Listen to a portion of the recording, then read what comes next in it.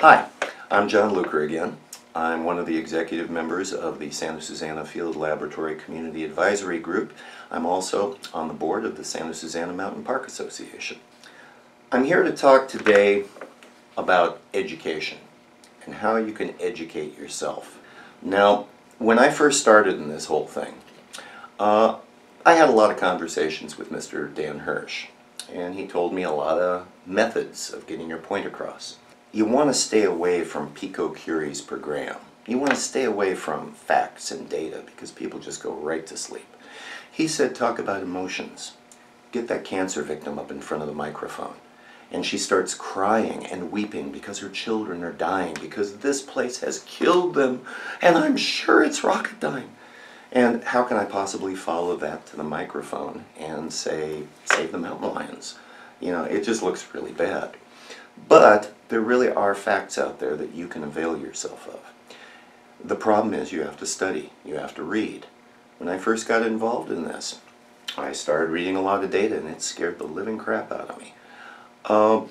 I was given more data by the same people. And then I said, well, what about what these guys are saying? And they said, oh, don't read that report. That was financed by the Boeing Company. Read our report. As if you financing them made them any more independent than the companies that the Boeing Company was hiring. Don't talk to that guy. He's greenwash. He's AstroTurf. You know, you can't trust him. AstroTurf, greenwashing. Most people haven't heard those terms before. AstroTurf is really easy. It's this nice green stuff that looks like a lawn, but it's really plastic and glued on. Okay, it's sort of like a covering that makes you look green, but not really. And greenwashing is taking a really bad industrial site and making it look real pretty and make it look like it's a forest again.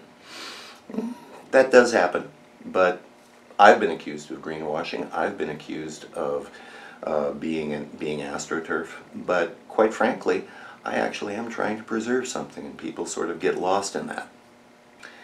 Now, my feeling is, if your truth is so coherent and so powerful, it shouldn't matter what else you read. You'll always keep coming back to it. So I started looking at some of these other documents. I started talking to other people, and I started getting contrary opinions. I started getting contrary data. And what do you do with contrary data? Well, you've got to either change your hypotheses or reject everything else. I decided to use the scientific method and change my hypotheses. I found out there was a lot of data that is in conflict with what you're being told by other groups around here. So the best thing you can do is make your own choices, make your own, create your own education.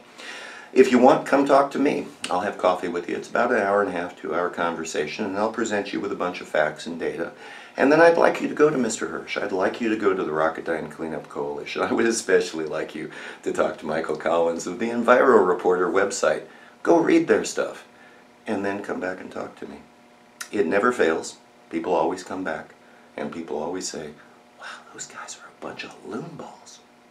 Thank you very much for listening.